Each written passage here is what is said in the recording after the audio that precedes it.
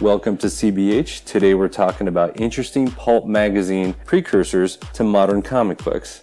The important thing about understanding the pulp history of comic books is to better understand the creators of the original golden age of comics, as well as what plot or storylines were on the pulse of the readers back then.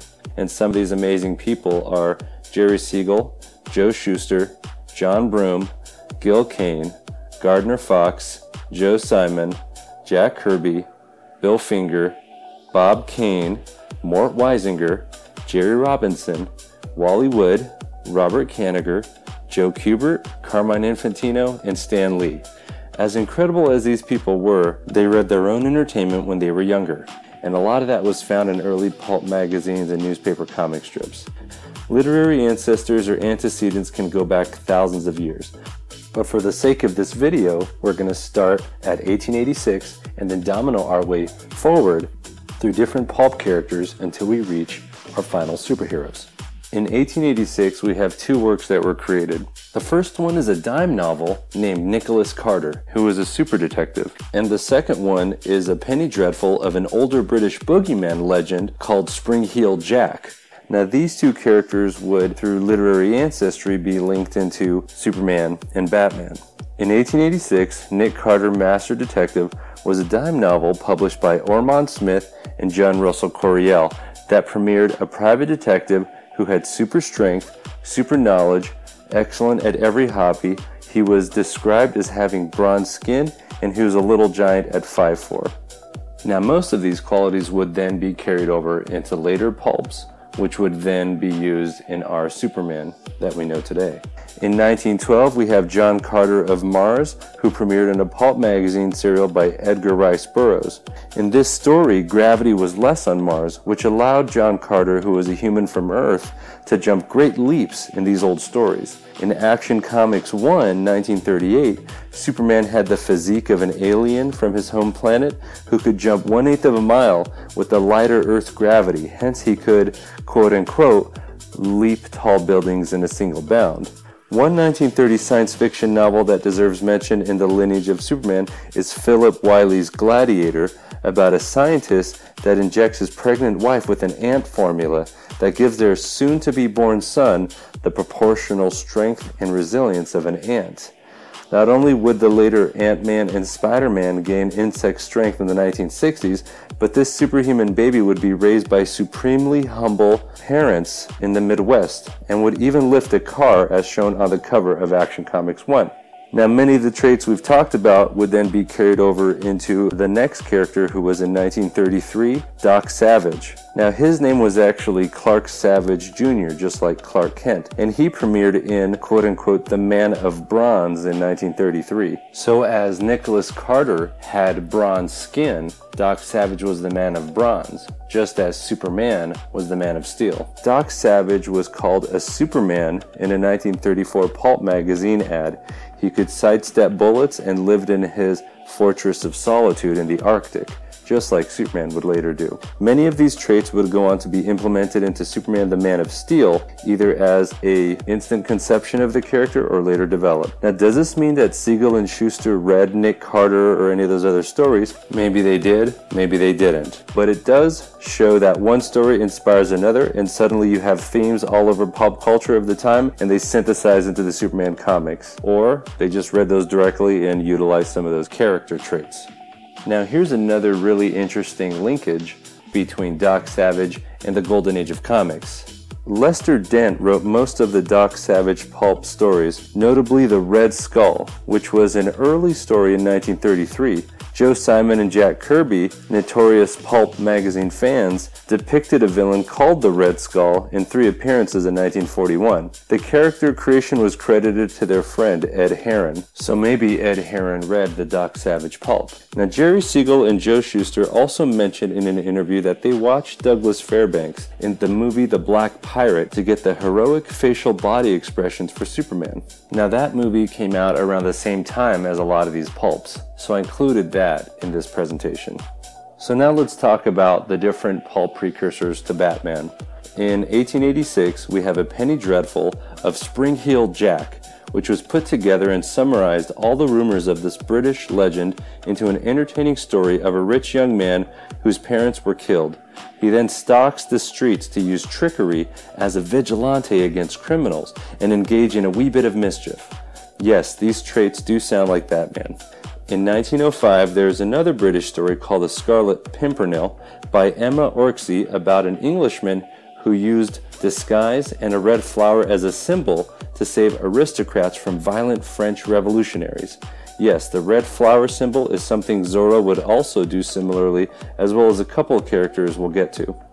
Now in 1914, Jimmy Dale, The Gray Seal, by Frank L. Packard, about a wealthy playboy who puts on a costume, sneaks on rooftops, leaves a gray paper seal behind to mark his conquest, and eventually wages war on criminal organizations. And yes, I know, this is sounding again a lot like Batman. Now the Gray Seal has an interesting intersection with the Phantom newspaper strip, as well as the Douglas Fairbanks film The Black Pirate, and additionally the later Batman.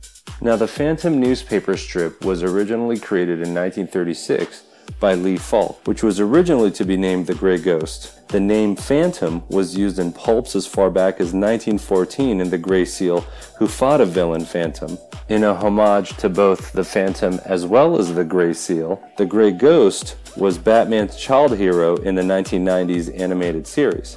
Now, a small tangent on the Phantom, Lee Falk has mentioned that his 1936 Phantom had some of his origin inspired by the 1926 Douglas Fairbanks film, The Black Pirate, where a son's father is killed before his eyes by pirates and the young nobleman survives and swears an oath of vengeance on them. And yes, I know, that also sounds like Batman.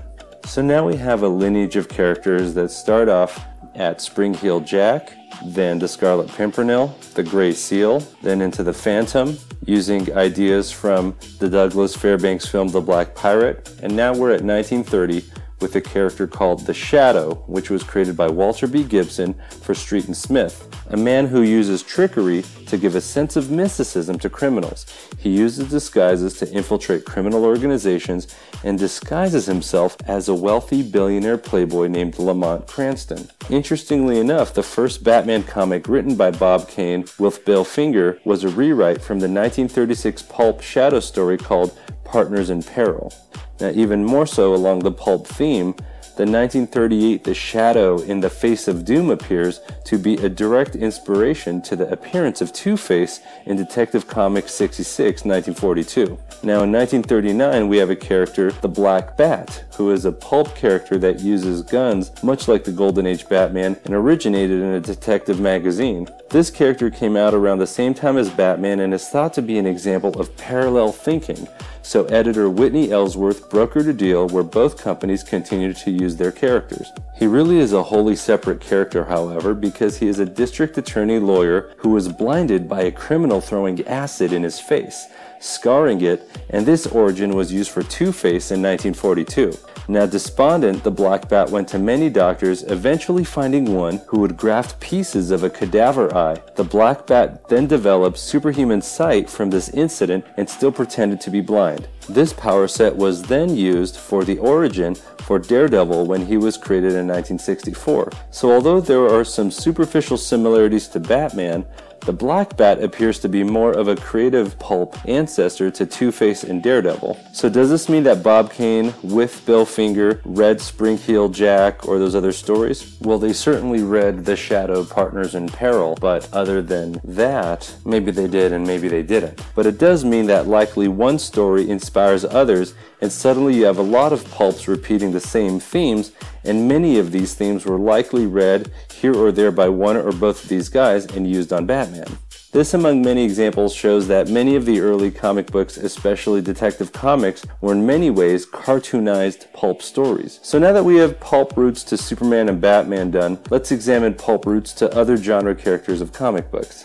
Now, Edgar Rice Burroughs published Tarzan in 1912 about an orphan white boy raised by apes in the African jungle. Edgar Rice Burroughs wrote The Land That Time Forgot in 1918. Volcanic activity preserved the dinosaurs in an island off of the coast of Antarctica. In 1936, the company later known as Marvel Comics would produce ka-zar in his very own Pulp magazine based partially on those Tarzan stories. Now this same company would then make their very own Golden Age ka-zar comic in 1939 in Marvel Comics 1. Now this was set in Africa, not in the later more famous Savage Land. Now more than 20 years later, Jack Kirby and Stan Lee would revamp ka-zar into a new Silver Age version and then combine them with the Antarctic Savage Land concept from the Edgar Rice Burroughs novels in Uncanny X-Men 10, 1965, and this was actually titled The World That Time Forgot, which is very similar to Edgar Rice Burroughs' book The Land That Time Forgot. So what Jack and Stan did was essentially get the concept of ka-zar,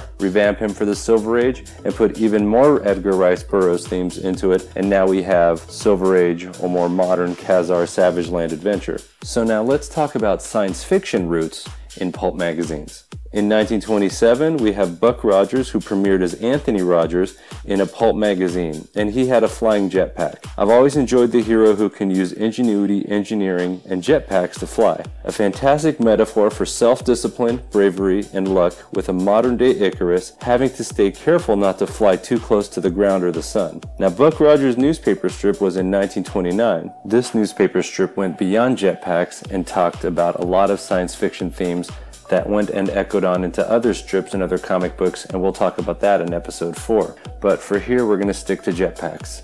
There was later a King of the Rocket Men film in 1949, and then a Mystery in Space 90 in 1964 with Adam Strange. Then there was The Rocketeer from Rocketeer Adventure magazine in 1988, and all of these characters were using jetpacks. What's amazing about this is that one pulp magazine in 1927 could then create domino characters throughout pulp culture. In 1931, we have a character called Nighthawk, an English pulp about a wealthy man named Thurston Kyle who fought crime in a mechanized wingsuit. He was referred to as the Winged Avenger in 1932, and he is most possibly the first flying armor-suited superhero. Now this type of winged hero would be used again with Red Raven in 1940, a new Nighthawk in Marvel who premiered in 1969, and his name was Kyle Richmond, then Falcon, who debuted in 1969 but wouldn't get mechanized wings until 1974.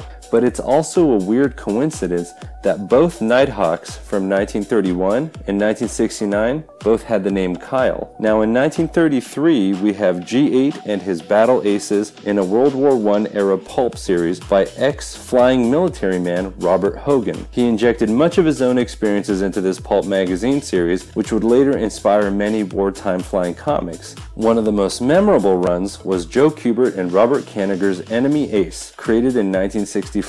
Enemy Ace is one of DC's Silver Age great runs with amazing stories and art, but when read with G8 in mind, its similarly set stories in World War I take on a whole different life. Now in 1934, the Lensmen pulp series by Edward Smith, PhD, took science fiction to a whole other level. This was about a galactic patrol, with each member worthy of a lens attached to their hand, capable of transmitting energy and translating interstellar languages. Their mission was to defend civilization. Sounds like the Green Lantern Corp, which was originally mentioned in Showcase 22 1959 by John Broome and Gil Kane. Now in 1936 we have The Suicide Squad, a pulp series written by Emil Tepperman of an FBI task force that combats domestic threats to the USA.